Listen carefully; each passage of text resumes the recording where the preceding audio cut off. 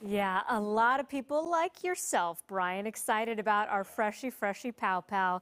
And we're dealing with a lot of new snow we're waking up to this morning, but we're still not out of the woods in terms of our snow potential today. Bottom line, check watchdog conditions before you travel. And we're expecting anywhere between 4 and 9 inches of new snow today on top of what the passes saw overnight. 6 inches new snow at Snoqualmie. Stevens, the big winner overnight, with 20+ inches. 8 for our friends at Crystal, nothing for Mission Ridge, and 6 inches over at Mount Baker. Drive carefully over the passes. Chains required Stevens, Snoqualmie passes this morning, and radar is showing us that the snow, it's ongoing. It's persisting, especially along Stevens Pass right now.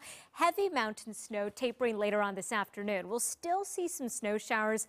They just won't be quite as intense as what we've seen overnight. In the lower elevations, a convergence zone happening today and tomorrow, and where these zones set up shop, there could be some cloudy skies and along with those showers. Meanwhile, sun breaks for others, including the Strait, Olympic, Kitsap peninsulas and the coast. There could even be a couple rumbles of thunder and strikes of lightning. South sound of the coastal beaches today. Brief and minor lowland snow a possibility late tonight and into early tomorrow morning. So yeah, we're busy here in the Weather Center.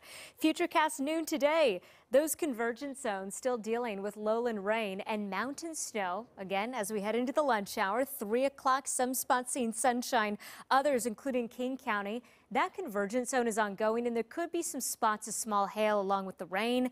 The chance for that continuing into 6 o'clock tonight. And watch out in the pink colors through 11 p.m. Rain, snow mix, maybe even some small hail. Along with our showers later on tonight and into early tomorrow morning. High temps today, mid to upper 40s. This is going to be balmy compared to the very frigid temps we've got on tap for later on this week. More on that in a moment. But here's a glance at midnight tonight. That rain snow mix ongoing. I think we've got the best possibility for snowflakes overnight in parts of Snohomish and King counties. I'm not expecting snow accumulations in the lowlands so far. If anything sticks, it should melt off pretty quickly. Still a couple pops of flurries through 7 a.m. tomorrow. And by noon, a lot of those showers are starting to really peter out and really wrap up too. So tomorrow, President's Day, we're expecting breezy conditions into the North Sound, wind advisory in effect, overnight temps dropping in a big way, low 20s into early Wednesday morning. More on that coming up next. Now back to you.